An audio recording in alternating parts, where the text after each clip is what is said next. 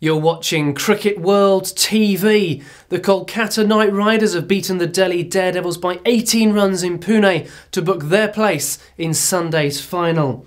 They needed a late burst from Yusuf Pathan and Laxmi Shukla to get them up to a score of 162 for 4, which they defended cleverly, restricting Delhi to 144 for 8.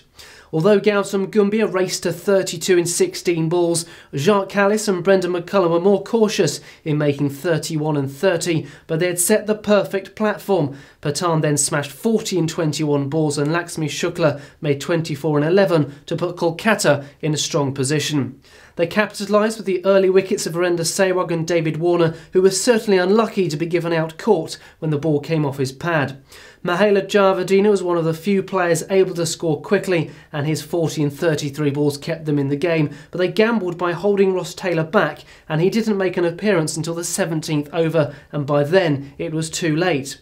Even he was not able to plunder the runs required off Kallis and Sunil Narine, who were both outstanding in returning identical figures of 2 for 24. Delhi will have another shot at qualifying when they play in the second qualifier. As for Kolkata, they can look ahead to Sunday's final.